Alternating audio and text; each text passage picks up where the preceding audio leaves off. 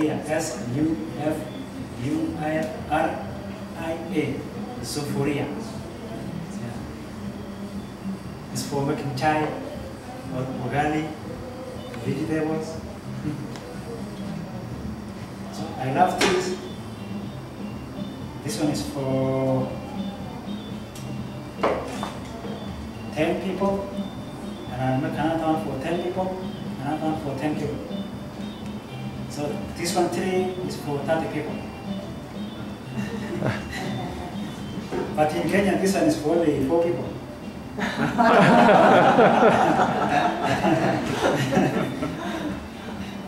Because myself, I can drink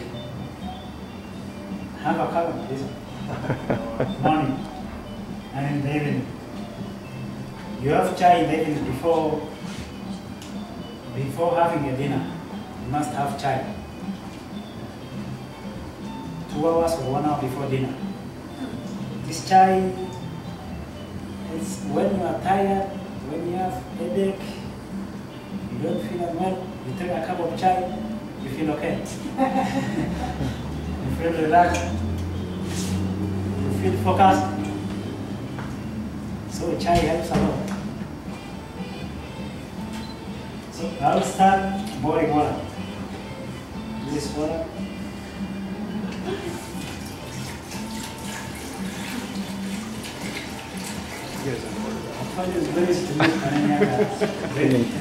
Yeah. He brought it with him. Yeah.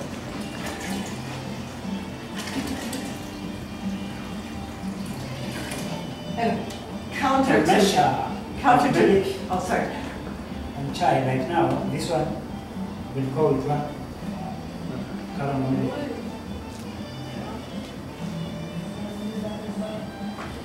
Counter to Kenyan tradition, we're making a strong chai without milk for anybody who prefers that. We have also 2 types of chai. We have strong chai, strong tea. We don't put milk, but we put sugar, tea leaves, and water. And we put that's for people who don't take milk. And you can use only tea, sugar, and water. When the tea is ready, you pass it through the strainer. I'll show you when it's ready.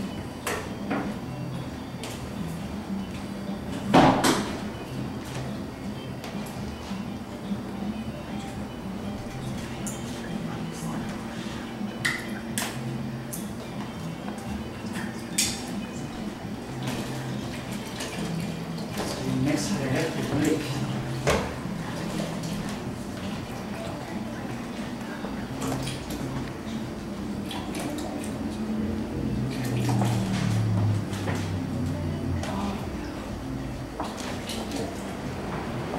This minute can make 2 of these. Yeah. So I still add some more.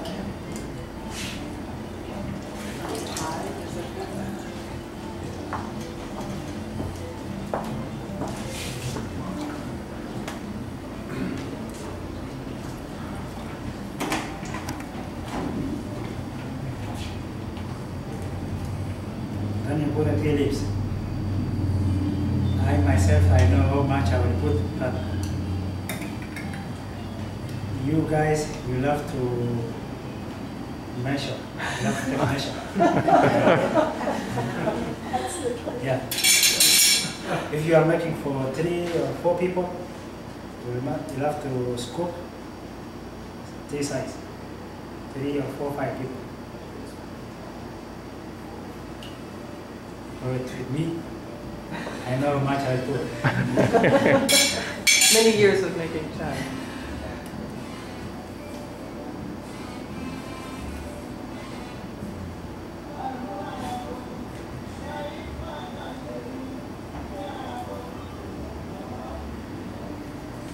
Now we wait for tea to get boiled. That's all the tea? That's all the tea. We wait to boil. Very easy. It's very strong.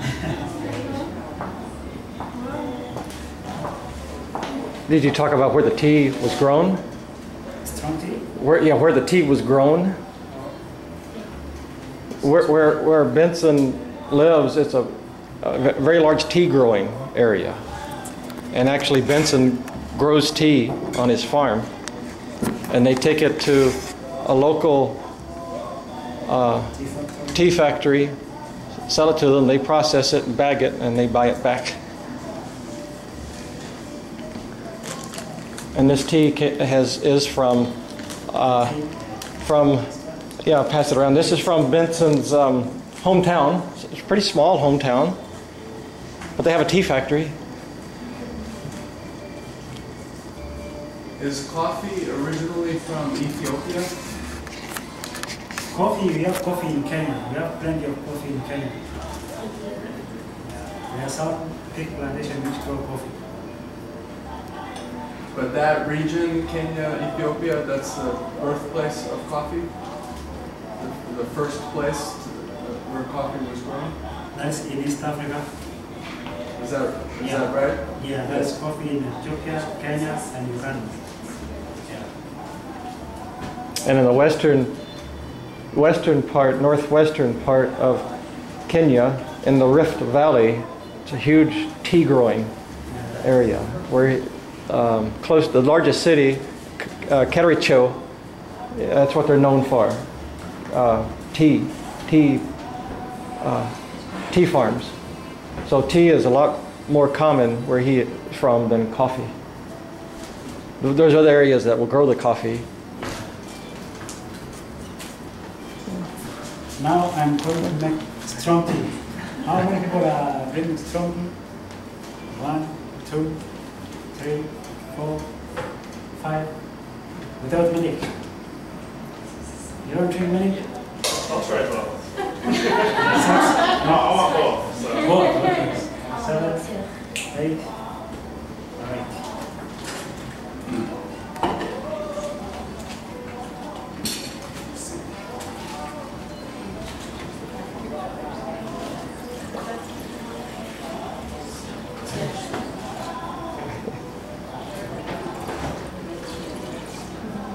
Also, strong is very easy to make. You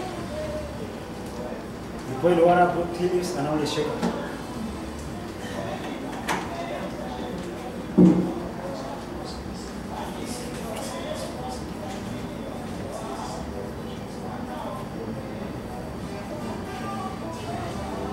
So that's all.